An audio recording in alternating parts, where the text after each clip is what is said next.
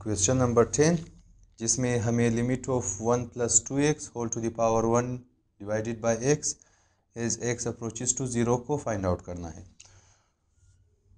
तो सॉल्यूशन, इसको हम इस फार्मूले की मदद से सॉल्व करेंगे कि limit as x approaches to 0 of 1 + x to the power 1 divided by x अगर हो, ये बराबर होगा e के बराबर। यानी अगर यहाँ पर x हो तो यहाँ पर भी x होना चाहिए। अगर क्वेश्चन में हमारे पास 2x है तो यहाँ पर x के पास 2 होना चाहिए। Limit as x approaches to 0 1 + 2x whole to the power 1 divided by x। अभी इस x के पास हम 2 लाएंगे। Limit as x approaches to 0 1 + 2x whole to the power 1 divided by x। इसको हम 2 के साथ मल्टीप्लाई भी करेंगे और डिवाइड भी करेंगे 1/x को। Limit as x approaches to 0 1 + 2x whole to the power, अभी हम इस x और इस 2 को आपस में मल्टीप्लाई करेंगे तो 1/2x मल्टीप्लाई बाय 2 होगा। या फिर इसको हम limit of 1 + 2x whole to the power 1/2x as x approaches to 0 whole to the power 2 भी लिख सकते हैं। अभी इसकी जगह हम e पुट कर सकते हैं क्योंकि ये फार्मूले की शक्ल में है। क्योंकि यहाँ पर 2x है तो यहाँ पर 1/2x है, तो इसकी जगह हम लिखेंगे e to the power square, या फिर इसको e स्क्वायर इस तरीके से भी लिख सकते हैं। यही हमारे पास आंसर है। अभी हम क्वेश्चन नंबर 11 को सॉल्व करेंगे जिसमें हमारे पास limit as x approaches to 0 1 - 3x whole to the power 3/4x है। तो इसको भी हम इसी फार्मूले की मदद से सॉल्व करेंगे। Limit as x approaches to 0, इसको हम लिखेंगे 1 + -3x, क्योंकि प्लस इंटू माइनस वापस माइनस आ जाएगा।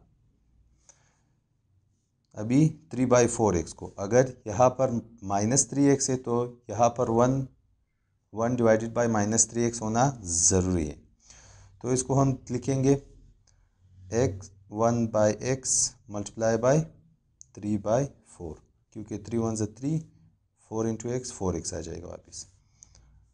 Limit as x approaches to 0 1 + -3x whole to the power 1/x है, तो इसको हम -3 के साथ मल्टीप्लाई भी करेंगे और -3 के साथ डिवाइड भी करेंगे, और ये 3/4 वैसे ही equals to limit as x approaches to 0 1 + -3x whole to the power, अभी हम सिर्फ इस 3 को इस x के साथ मल्टीप्लाई करेंगे तो 1 डिवाइडेड बाय -3x।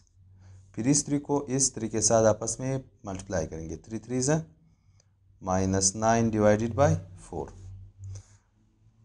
या फिर इसको हम limit as x approaches to 0 1 + -3x whole to the power 1/-3x whole to the power -9 divided by 4 भी लिख सकते हैं। अभी चूंकि यहाँ पर 1 + -3x है, whole to the power 1 divided by -3x है, तो यहाँ पर हम ये फार्मूला यूज़ कर सकते हैं कि अगर limit as x approaches to 0 हो और 1 + x whole to the power 1/x equals to e है, तो इसकी जगह हम e लिख सकते हैं, e to the power -9 divided by 4। अगर e को हम नीचे शिफ्ट करें तो e to the power +9 divided by 4 होगा। यही हमारे पास आंसर है। क्वेश्चन नंबर 12 जिसमें हमारे पास limit of 1 plus x divided by 7 whole to the power 1/2x as x approaches to 0 को फाइंड आउट करना है। तो इसको हम limit as x approaches to 0 of 1 plus x whole to the power 1/x equals to ई के फार्मूले से solve करेंगे। Equals to limit as x approaches to 0 1 plus x divided by 7, यहाँ पर 1/2x है तो इसको हम 1 divided by x multiply by 1/2 भी लिख सकते हैं, क्योंकि 1 1 ज़ा 1, x इंटू 2 2x आ जाएगा। अभी अगर यहाँ पर x/7 है तो यहाँ पर 7/x होना चाहिए। अगर यहाँ पर x है तो उसका पावर 1/x होना ज़रूरी है, यानी कि x का रेसिप्रोकल। तो अगर यहाँ पर x/7 है तो हम इस x को 7/x में चेंज करेंगे। Limit as x approaches to 0 1 plus x divided by 7, इस 1/x को हम 7 के साथ मल्टीप्लाई भी करेंगे और डिवाइड भी करेंगे, मल्टीप्लाई बाय 1/2 वैसे ही। Equals to limit as x approaches to 0 1 plus x divided by 7, अभी हम सिर्फ इस 7 को इस 1 के साथ मल्टीप्लाई करेंगे, तो 7 1 ज़ा 7 डिवाइडेड बाई x। फिर इस 7 को हम 2 के साथ मल्टीप्लाई करेंगे, 1 डिवाइडेड बाई 14, 7 2 ज़ा 14 आ जाएगा। या फिर इसको हम limit as x approaches to 0 1 plus x divided by 7 whole to the power 7/x whole to the power 1/14 भी लिख सकते हैं।